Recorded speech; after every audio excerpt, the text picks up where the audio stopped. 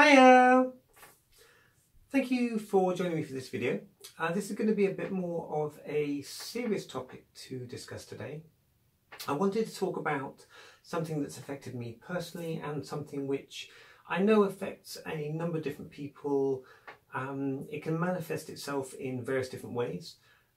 As always, when I talk about anything that's a little bit more serious and is, I guess, in the area of giving advice, I just want to make clear right from the top that anything I talk about today comes pretty much exclusively from my personal experience, from how I have experienced aspects of life, aspects of the way our society works. And again, I'm talking about a UK-based society. I guess I'm pretty privileged in terms of how I was brought up, how I grew up, and how I experienced the world when I was younger. But even saying that, there are obviously parts of how I grew up that didn't exactly give me the ideal environment, particularly given the type of person that I am. So as a young cross-dresser, young trans person, you know, in that wider trans person group, which is a very wide community, there are all sorts of us, as you'll know if you go out and attend any sort of trans evenings. There is no way you can put your finger on someone and say that is what a trans person looks like. We're a very diverse community, and you know, there are plenty of us within our community who, you know, look down on other people or subgroups within our community. And as a result, it's not always easy to find what I would call the ideal help that is right for you. And I think a lot of people spend quite a lot of time trying to work things out on their own, reaching out to people, maybe getting knocked back, and struggling to find the right outlet for how to discuss or deal with how they're feeling. And some of that can manifest itself in various different ways. One thing I can't talk about, and certainly wouldn't even claim to talk about, is gender dysphoria. Now, if I give you my take on that very, very quickly, just to sort of set the scene, I don't think of myself as having gender dysphoria. I don't think of myself as being particularly conflicted in any way about who I am. I feel quite centered. I feel, to use a terrible term, I feel quite comfortable with who I am. And my only concerns that are left are with how people perceiving me will affect the experiences of my immediate family. So as of right now, I'm not really bothered about how other people see me. I'm not really bothered about how the general public might view myself. I feel that what I am is what I am, and I am doing no one any harm. And in consequence, how I choose to live my life is basically up to me.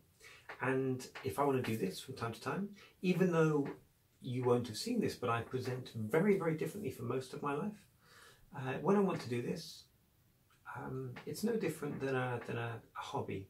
And that means that for me, I think I don't fit into that category of person who is unable to connect with the body they're born in, who is unable to let's say to reconcile themselves with who they know themselves to be inside, with who they present as outwardly, how their body appears to other people. I can't connect with that. I'm not even sure I'm using the right terms. I wouldn't claim to be an expert on this, and I certainly would hope that anyone listening to this would at least give me a little bit slack in understanding that I've never taken the time to go into any more depth on this, on the right way to express these feelings, because I haven't had to. Having said that, while I don't think of myself as possessing or being affected by gender dysphoria, I have to recognise that over my life, I've made a number of decisions, I've made a number of ways of expressing myself that are clearly, I think, linked to the way I feel comfortable to express my gender. And that has manifested itself in the most obvious way by the fact that on a daily basis I hide a large, important part of my life from most of the people I associate with. I hide it from my work, I hide it from some friends and family and my local community. And I've done that for my whole life. I did that when I was at university, I did it at school. So I knew I was, I had sort of clear leanings in this direction from my adolescence, from sort of 11, 12 years old, maybe even a little bit earlier. And, you know, I knew that I was interested in things that weren't widely seen in my peer group community. Amongst the boys and girls that I grew up around, this wasn't something that seemed to affect other people. May well have done in private, but it wasn't publicly communicated, wasn't publicly displayed. And that's something that has affected me since I was fairly young. I've hidden away parts of this. I've occasionally revealed some of these to people who, some of my sort of desires in presenting as female on occasions.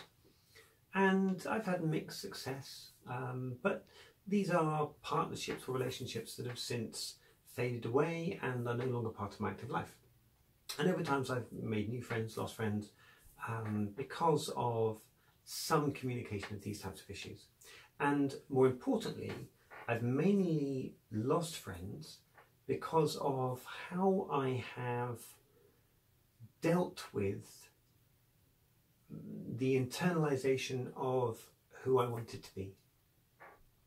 So, as you'll know from the subject of this title, the main thing I was going to talk about today is alcoholism.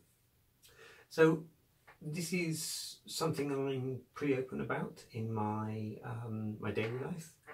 So this isn't a big revelation moment for me to talk about this. I talk about this relatively often.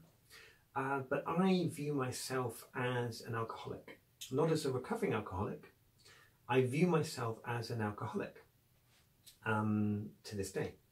Now, I haven't drunk alcohol since the 18th of August 2005. I know the day. I'll never forget the day when I last drank alcohol. It's one of those moments that's kind of burned into you.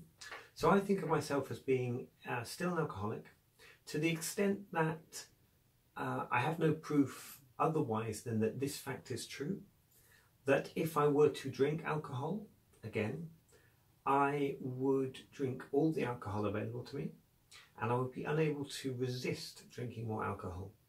So for me, it's either abstinence or all the alcohol. There's no in between. I can't moderate. So I have no sense of moderation when it comes to alcohol whatsoever. I never have. And for me, the only thing that's likely to stop me from drinking anymore is either running out of alcohol, and you go to extraordinary lengths to make sure that's not going to happen, or passing out. Those are the only two sort of circumstances. So, alcoholism and how that's affected me. So back in my 20s and 30s, I drank very heavily. I was drinking around about 2 to 3 bottles of wine, mostly red, a night, somewhere in that region. 2 to 3 bottles a night, and functioning. So functioning within my work, functioning with some of my relationships. So I would drink alcohol all night until basically I passed out. I'd then wake up the next morning by my alarm and would clean myself up and go into work. And then when I left work, I'd go home via the off licence, buy a couple of extra bottles of wine, a good one to start me off, and then a couple of cheap ones. And that way I'd always have enough alcohol to basically ensure that the cycle would continue for the next day. One of my biggest concerns at the time was actually running out of alcohol. The idea of running out of alcohol, let's say on a Sunday with the off licences are closed or something, and not being able to get hold of alcohol I worked out an emergency measure to deal with that. At one point where I was living, there was a local pizza delivery company who would deliver a bottle of wine with your pizza. And on many occasions, I have ordered a meal deal with pizza that I didn't want in order to get the bottle of wine delivered to me, so I didn't have to leave the house blind drunk. So that was my part of how I dealt with things, was to drink. I started drinking when I was probably about, I'd say about 14, 15 years old. And by that I mean buying a bottle of 2020 or Thunderbird. Kiwi and lemon, I think, was the 20th flavour. It's hideous stuff. It's like mouthwash. It's like Aftershock today. It's a terrible, terrible drink. But I used to buy a bottle of that, and I sort of sit and drink it at home as a boy, as a young man. And I was quite unhappy in my school life. I was fairly heavily bullied when I was at school. I was younger than most people in my class, smaller than most people in my class, and I was a bit of a smart ass. I was very sarcastic, or sarcasm developed as a result of bullying. It happens. But I would, I would sort of, I'd try and hurt people with words to counteract being hurt with fists, which was basically my life at school. I did pretty well at school. Eventually you leave and you realise that school isn't the be-all and end-all everything, and you go off, and I ended up, living on my own, and I was drinking very heavily. I drank very heavily all through university. I burnt a lot of bridges with people I knew at university because of my drinking. I burnt a lot of bridges. I don't keep in contact with anyone I lived with at university, mainly because we've kind of gone our separate way these days, but also because at the time I was capable of some very dickish behaviour, very, very dickish behaviour. And yeah, I've either been the sort of clown who takes it too far, or I've been the mean, sort of mean-spirited drunk who I guess targets people for criticism, a lot of criticism, and looks to sort of expose weaknesses in people when they're drunk. So not good behaviour. I now see that as being an expression of my unhappiness with myself. I was overweight. I wasn't dressing. I had packed a lot of that away, mainly because, frankly, I didn't think of myself as, I didn't feel attractive. I didn't feel, I certainly wouldn't present as I would want to present myself. And so those were kind of dark days, about a decade of no real dressing, profound sort of unhappiness, unable to connect with people, unable to maintain friendships, drinking myself to the point of illness. And that's where we come on to how I'm sort of affected by things today. So I drank myself into illness. I got to the point where I had developed, let's say, early symptoms of long-term diseases.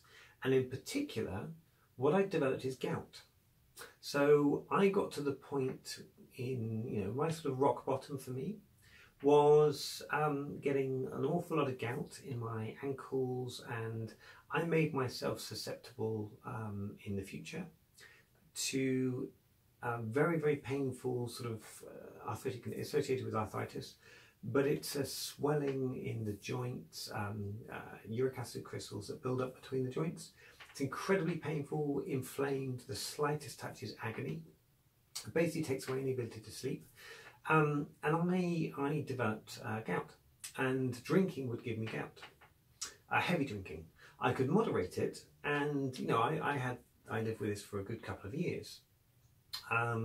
So I would cut back on drinking for a day or two in order to let the gout subside, start it up again, and I'd get flare-ups, all sorts of stuff. I'd be hobbling around my office, trying to sort of convince people that I was generally healthy, spending all my money on alcohol, which basically meant that I would give up on all sorts of things. One Christmas, which was in Christmas 2004, the year before I gave up drinking, I turned up to family Christmas with no cards or presents for any of my family. I started shaving I bought a cheap pair of clippers to shave my head because I didn't want to waste money on hairdressing that could go towards alcohol. And so I basically put everything I could into that kind of lifestyle. All of my money, I would use my money up early in the month. I had a relationship with an off license that would, give me stuff on tab that I would pay back when I got, I had all sorts of stuff going for me. I had tax bills due that I didn't pay, and I got some help from someone who was very kind to help me out with that. But I came very close to, let's say, legal related issues to do with finances. And that's a world away from where I am today. And I know this is it's a lot of information, but it's a bit more about my backstory and how I feel that, let's say, a general sense of unhappiness, which a lot of us actually possess, can present itself as as something that we look for ways to hide, ways to cover up, ways to blot out some of that emotion.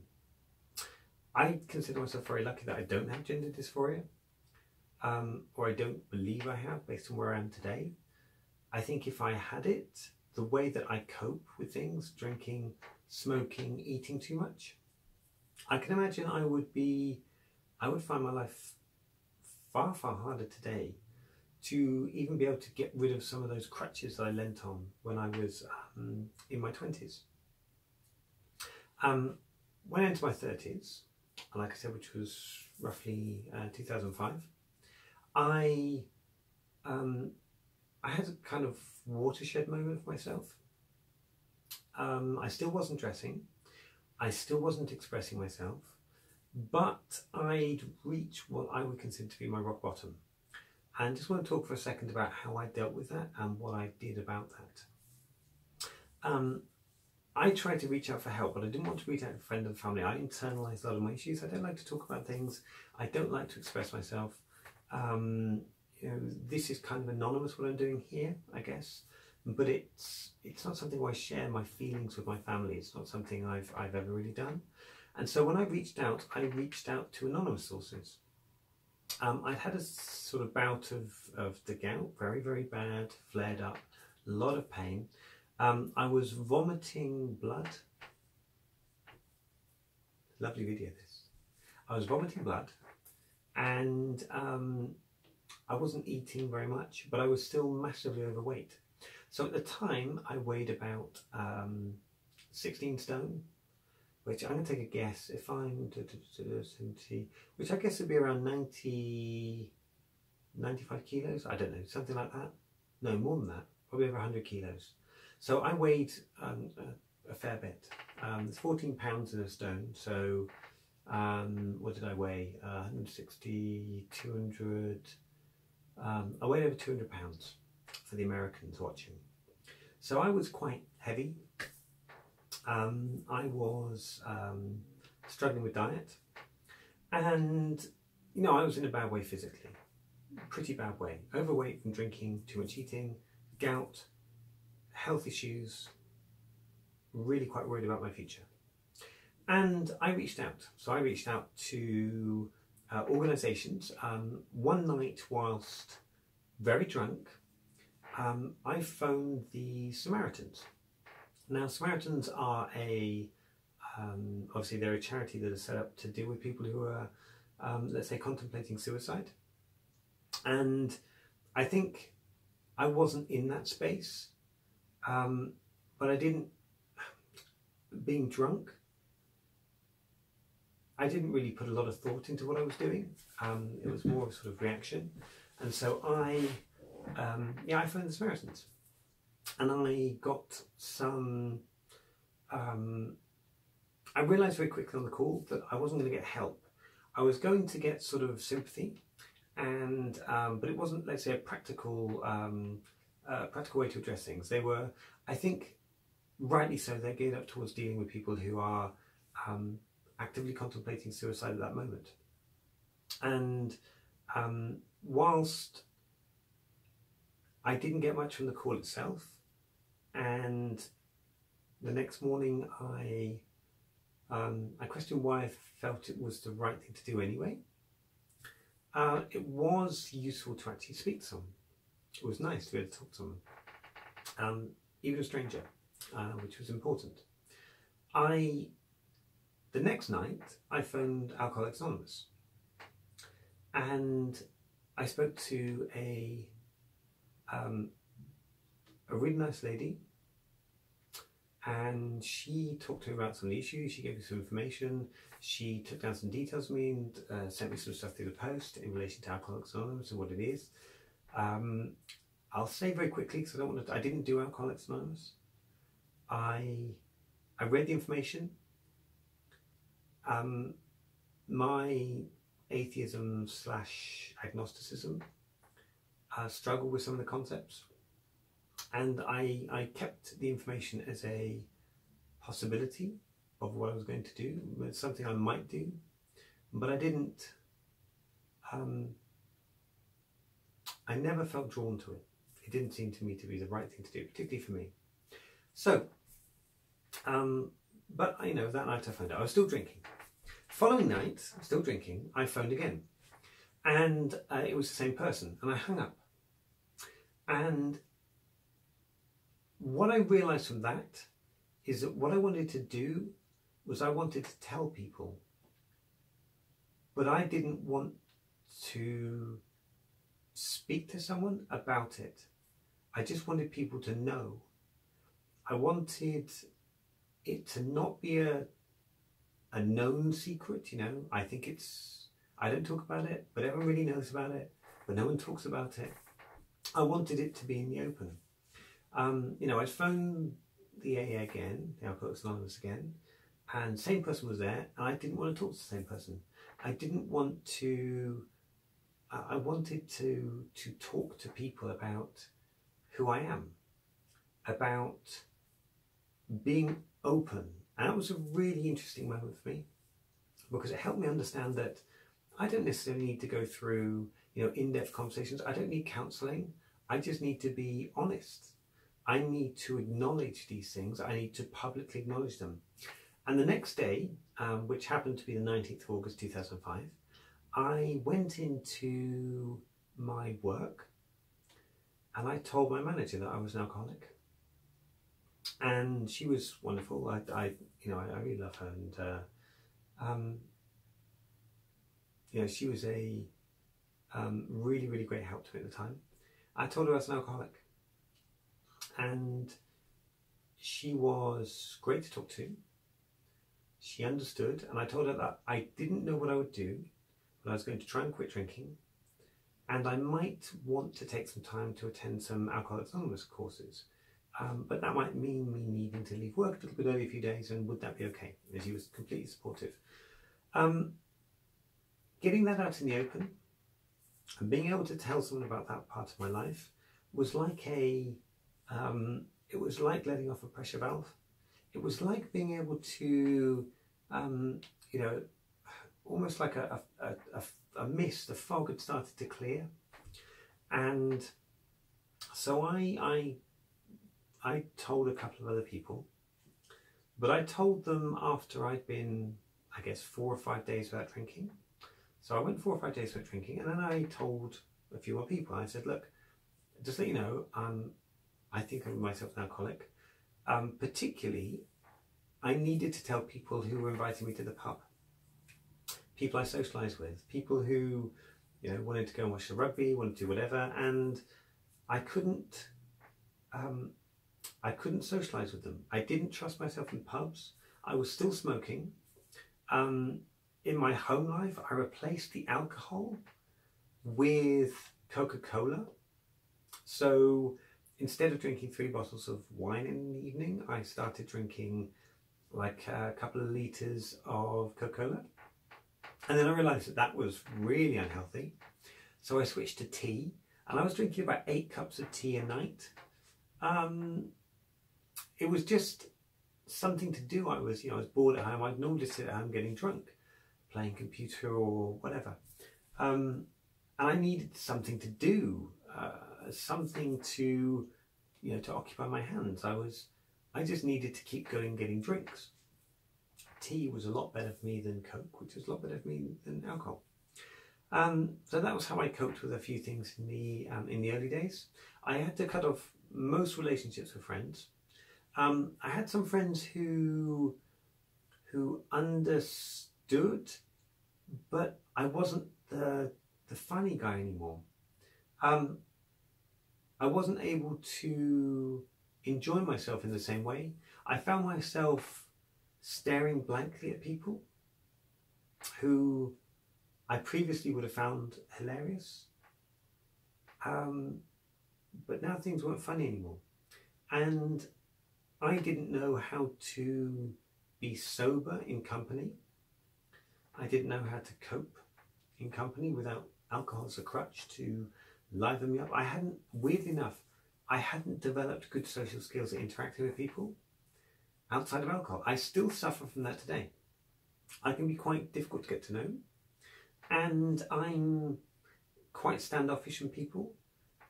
I can talk on a subject, but I don't really engage with people as well as I'd like to. It's something I'm still working on now. And given that most of the times when I go out these days, it's at trans venues or it's with other cross-dressers, other transgender people, I still find it hard to connect with people because of this. And to talk sort of really and emotionally with people. I don't have a lot of friends. And that's been by choice over my life, because I didn't want people to, to know who I am and know what I do, hide things away. So my story basically is one of coping with drinking, coping with smoking, coping with food. I gave up the smoking about 2 months after I quit drinking. Another good reason not to go to the pub, because you could smoke inside in those days.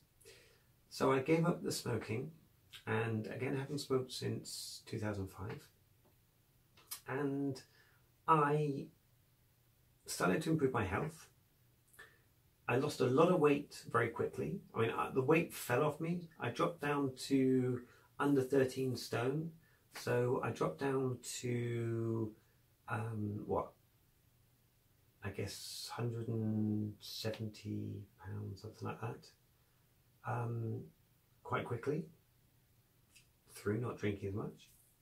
And I started to feel more confident, more happy with my physical appearance. And that's when the dressing thing emerged. It was like it had been suppressed in a cloud of drinking, in a cloud of smoking and food and self-destruction and at times depression. Not clinical depression, I wouldn't describe it as clinical depression. I would describe it as self-inflicted depression, moping, very much feeling sorry for myself. And as that cloud cleared, as I communicated to people, as I told people who I was,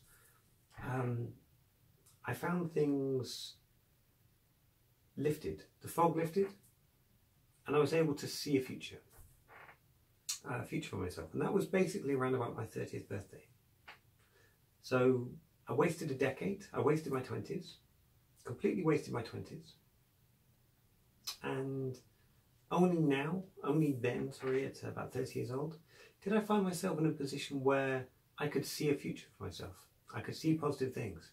I bought a flat, got my money issues sorted out, stopped wasting my money on things, started wasting my money on other things like, although it's not a waste of money, on makeup and clothes and stuff and bits and pieces.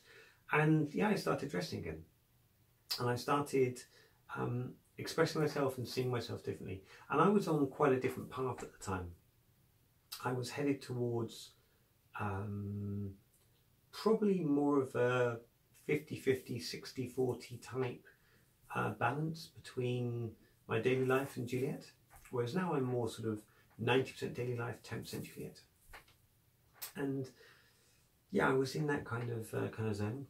But I found that being able to be honest with myself and to articulate to someone the symptoms of who I was, the alcoholism, etc., got me to the point where I could start to see a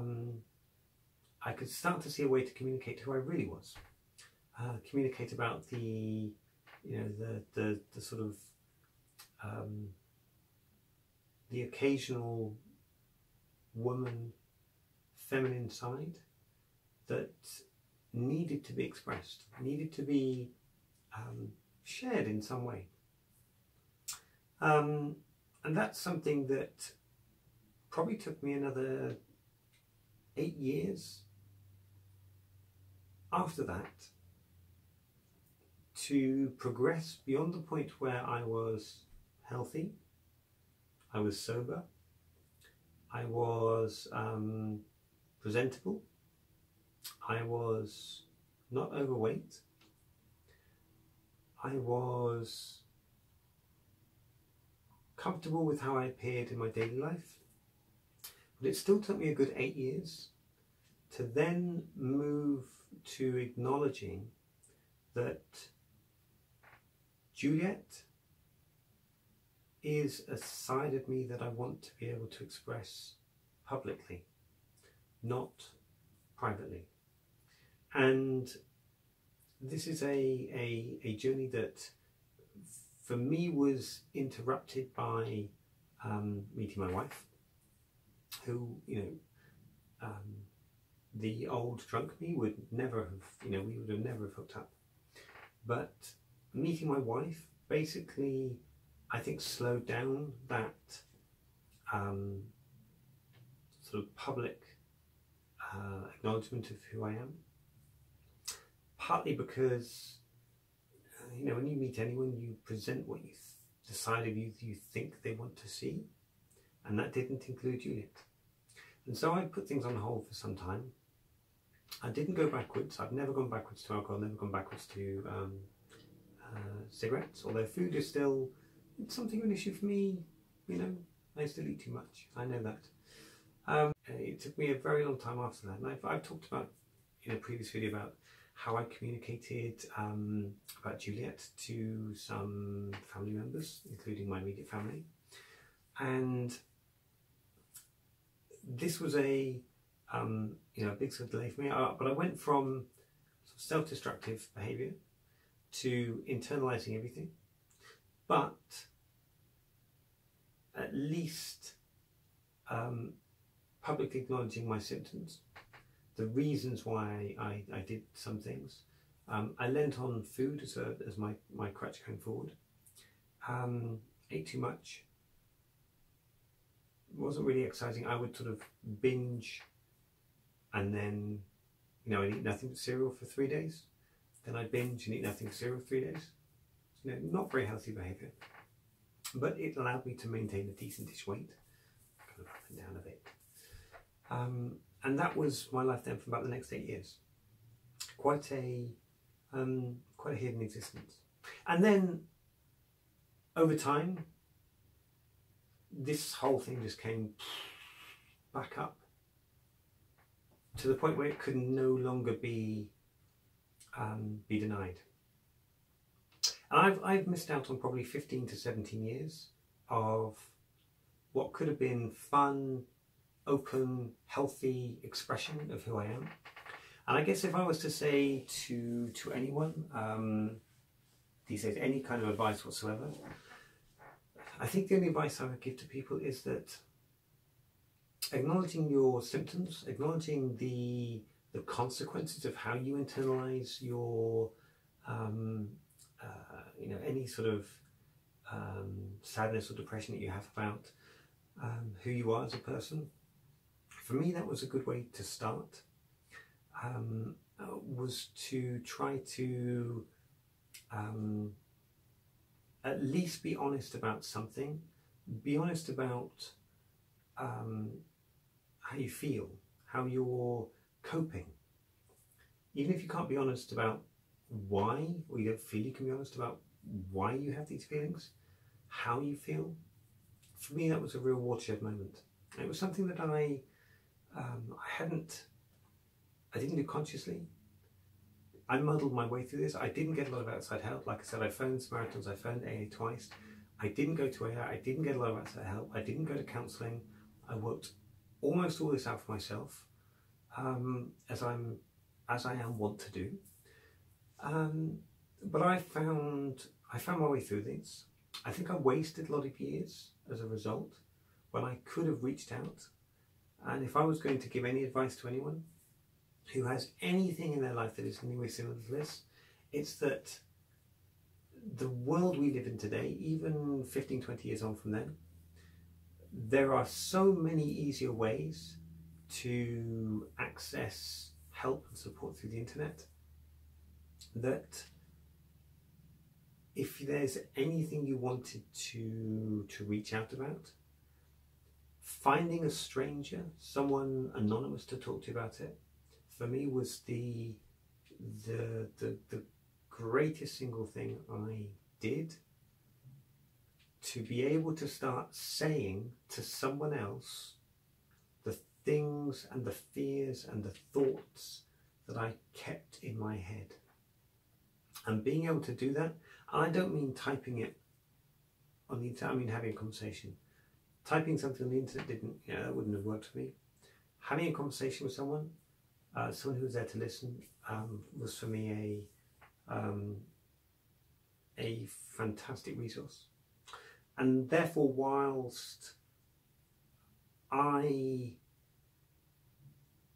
feel like I didn't go through with those services, like Alcoholics Anonymous, what they provided to me was enough to start me on a path that was positive. And for that, I have nothing but the greatest amount of thanks to them. And even though I don't necessarily believe in some of the things that they teach, some of their philosophies, I can't deny that the service they provided to me was, as much as I was willing to accept it, was everything I needed at the time. And yeah, they have my thanks. As do the Samaritans for patiently listening to the ramblings of a drunk man who frankly shouldn't have been wasting their time.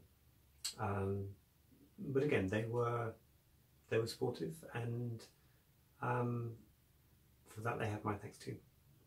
So that's kind of a bit of backstory about me. That's how I came to be as I am today. It's a lot about how how my sort of life transpired. I think if anyone out there is having any issues related to alcoholism, or if you've got any concerns about your drinking, my advice would be to try to reach out, to talk to someone about why it is that you drink. The resources are out there are really, really good. I have always struggled to give people advice on this, because if I'm honest, I didn't succeed in doing anything to change who I was until I'd almost killed myself. Until I'd got to the point of desperation. And basically I drank my life's worth of alcohol. And I acknowledge that.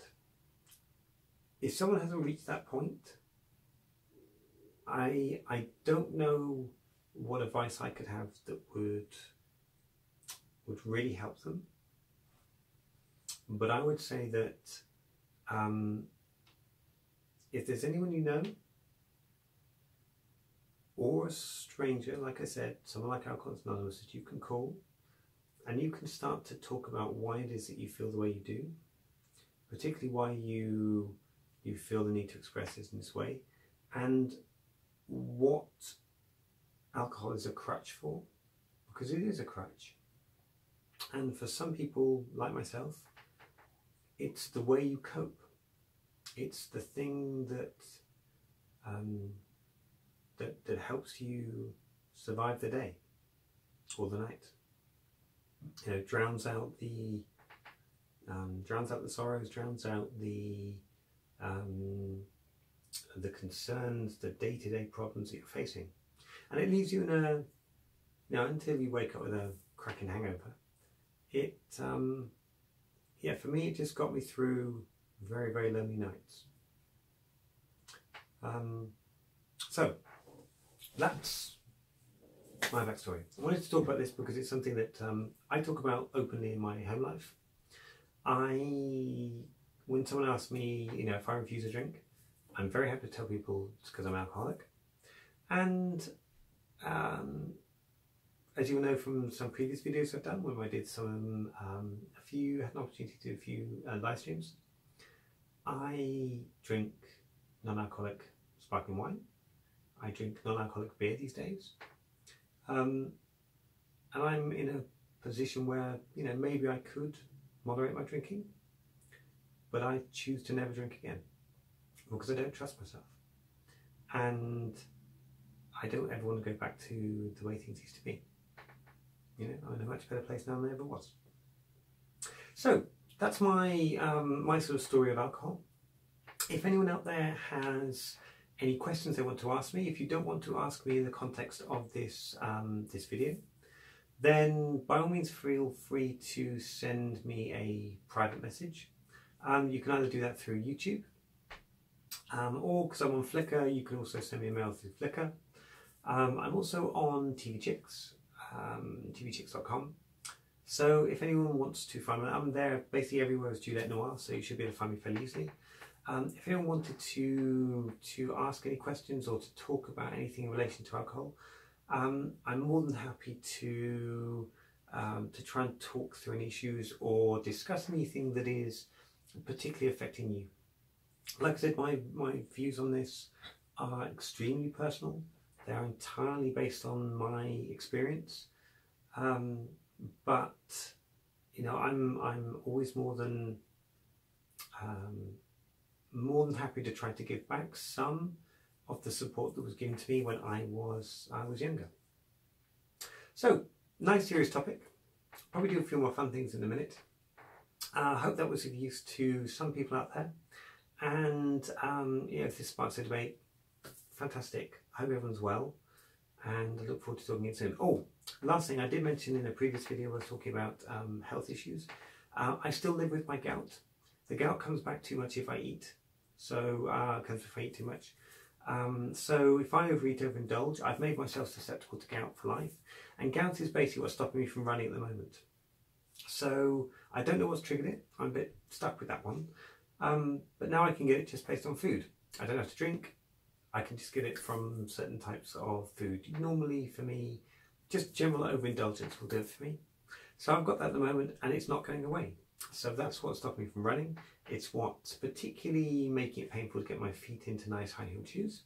And it's also stopping me from going out, having fun and enjoying myself with friends. So all in all, you know, you can make changes to your lifestyle, but some things are permanent. Gout's a nice permanent reminder that I screwed up my 20s. There we go. Anyway, lovely to talk to you again. I hope this was useful to some people. Leave me some comments if you want to. And if you don't want to comment here and you just want to message me, like I said, find me on some other place and send me a private message. I'll be happy to talk to you about things. Okay, take care and talk soon.